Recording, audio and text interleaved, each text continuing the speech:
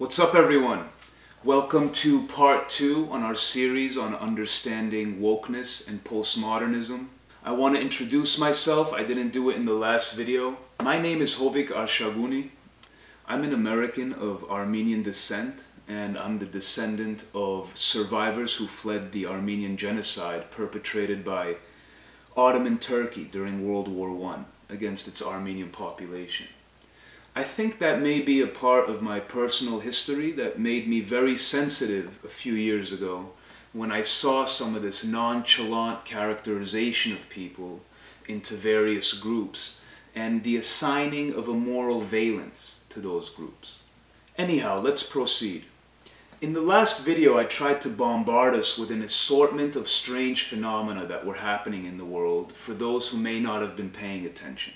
I think it's difficult to understand any of that phenomena without understanding wokeness and postmodernism. So at this point, I'd like to lay out my thesis. Postmodernism/wokeness can largely be thought of in 3 phases. 1, there's a philosophical phase in the 1960s and 70s where a group of largely French philosophers conceived of a radically different worldview than we'd ever seen before. 2, a phase in the 80s and 90s and beyond in which activist scholars took this worldview and used it as the foundational bedrock vision for a blossoming of a whole host of academic disciplines. I'm talking about things like critical race theory, critical queer theory, women's studies, whiteness studies, fat studies, and on and on. Over the decades, they built ideas on top of ideas, largely without any academic rigor, leading to papers such as this. Glaciers, Gender, and Science. And the second sentence here in the abstract says, the relationships among gender, science, and glaciers, particularly related to epistemological questions about the production of glaciological knowledge, remain understudied. This paper goes on to describe essentially an art project in which a piece of ice melts on a vinyl record, and as it melts, it alters the sound of the vinyl record. And this is meant to be a valid alternative way of gaining a knowledge about glaciers. I'm going to break all of that down in later videos. And finally, there's the 3rd phase, in which we can call wokeness, in which so many people have been indoctrinated into this worldview that it was inevitable that we would see a lot of these weird actions piling up. We would begin to see some of these conflicts of one worldview conflicting with another, which is that of the society we exist in now. In this video, I'm only going to talk about the 1st phase, the philosophical conception, to help us try to understand how these philosophers saw the world. So we're really in the 60s and 70s era. These postmodernists were inheritors of a long tradition of Marxist theory. Occasionally, it's going to be useful to refer back to Marxism in order to understand how the postmodernists saw things differently. If you're able to stay focused, I think you'll be very intellectually rewarded. This is deep, but it's not super difficult to understand, I think. You're going to be rewarded because once you are able to put this framework on and see the world through its eyes, all of the weird phenomena, some of the stuff that we discussed in the last video, some of the things you may be seeing out there, will make perfect sense, even though I haven't yet made the parts where I describe how they blossomed and became widespread in academia. That being said, let's begin. The postmodernists really brought 2 key ideas to the table. 1, oppressive tyrannical power is constantly operating on us through everyone and everything and every institution and every idea. Number 2, there are no meta-narratives. Let's tackle the second point first. Before we understand what a meta-narrative is, let's try to understand a narrative.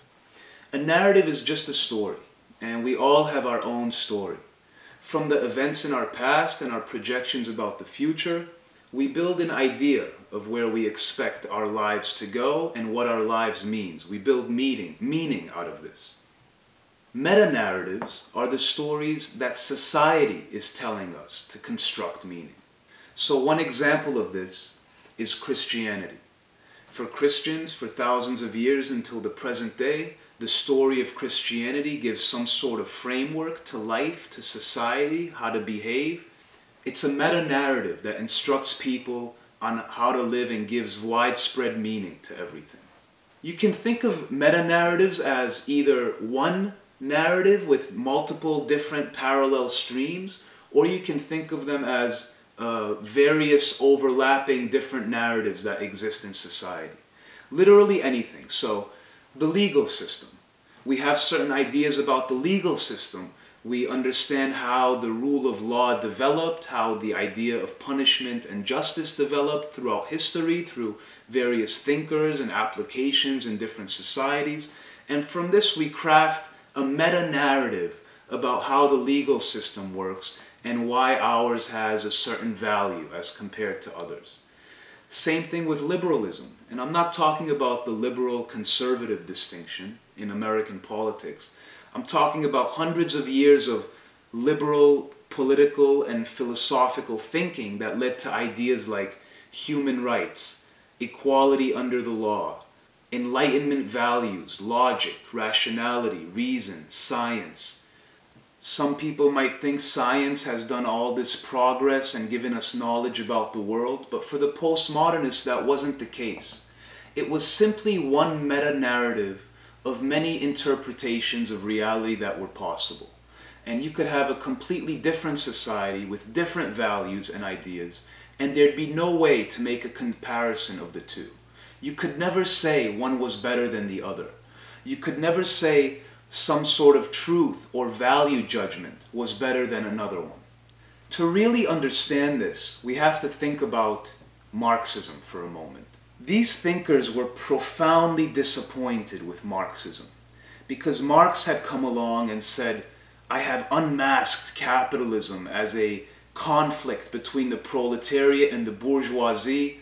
The workers of the world will unite and instigate a communist revolution, and we will all be liberated. But by the 1960s, it was clear that this wasn't happening. Everywhere that Marxist doctrine had spread had ended in widespread terror, totalitarianism, and the bodies were piling up. By some estimates, the 20th century saw 100 million people dead to communist regimes. And this affected the postmodernists, and they were disappointed and basically saying, it's all subjective. There is no truth. There is no real way to get liberated. Every society does its own thing.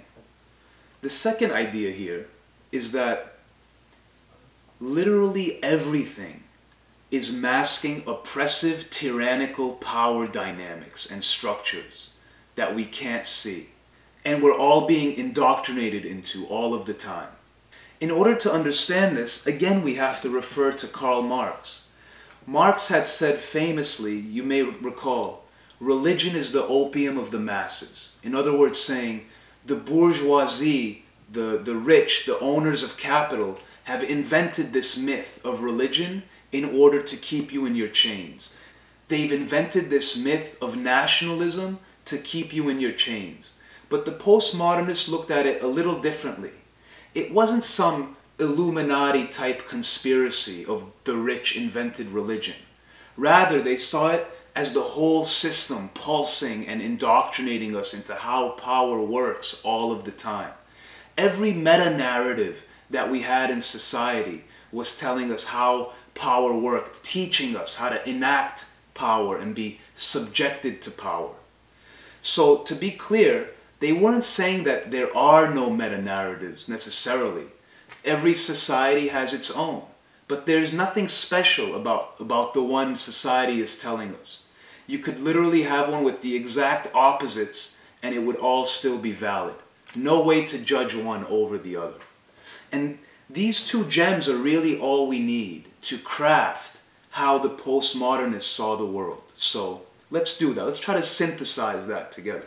First, humans are complete blank slates born into society. Now you might say, wait, we know some things about human beings. But the truth is, the postmodernists would say, no, you don't. You only know them through science, or the study of evolution, or what religions might tell us. You don't really know anything because we don't believe these meta-narratives to be truth. They're just subjective expressions of power in society. So human beings are blank slates. They're born into society. And since everywhere is pulsing with this hidden power, it's basically writing into our hard drives, our brains, how to think about power, how to reenact power.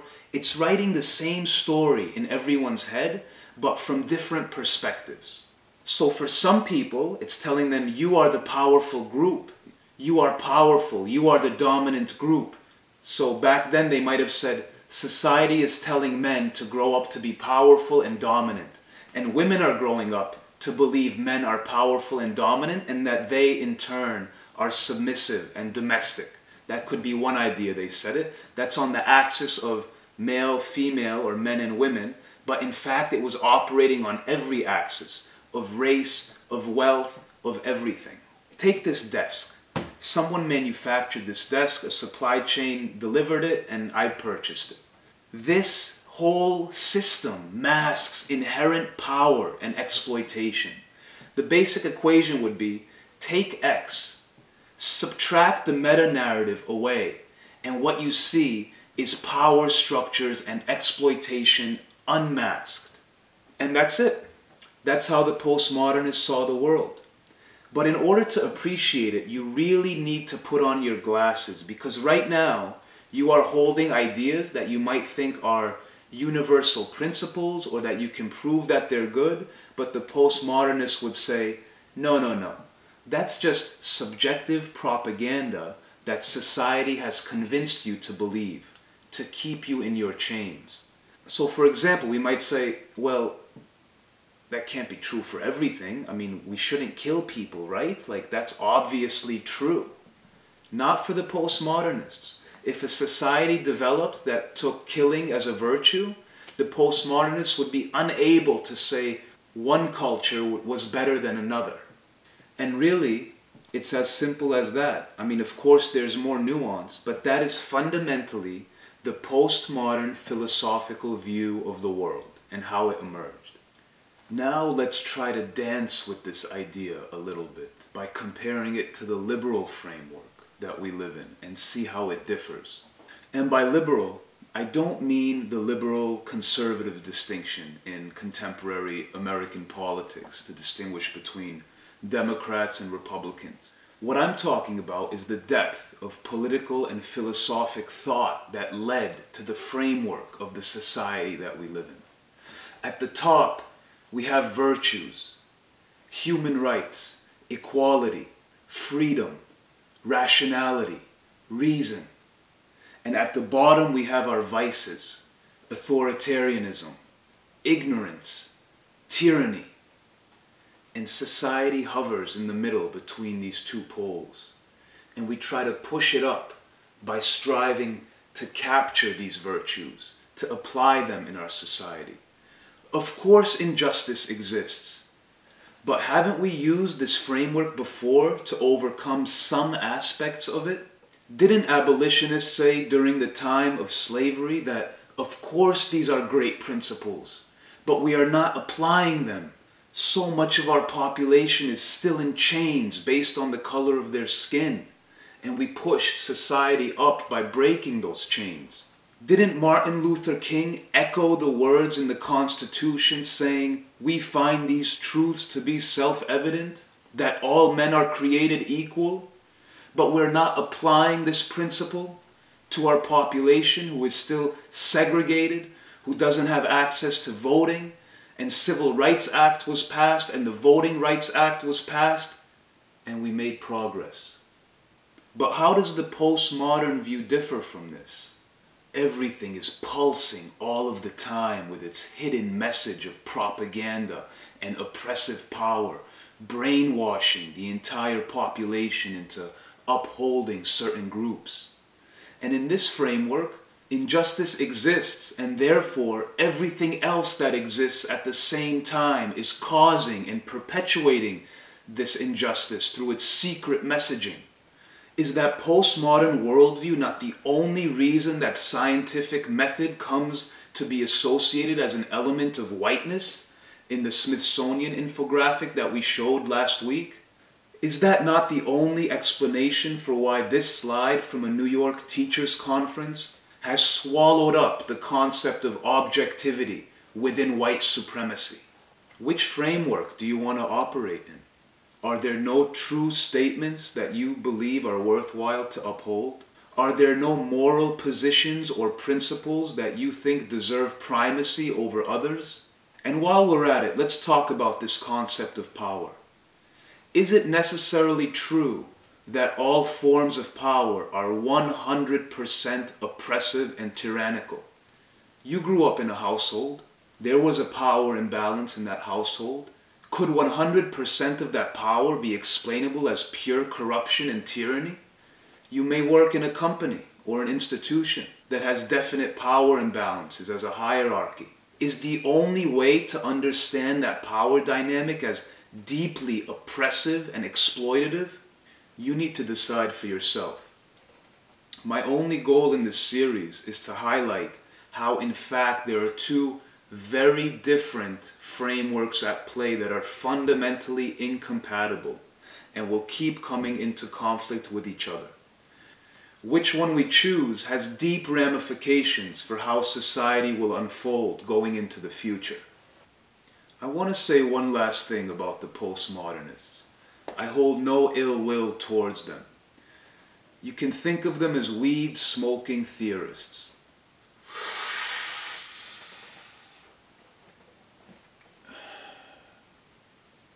Could it be that everything is power and oppression? The problem is not the philosophical musing.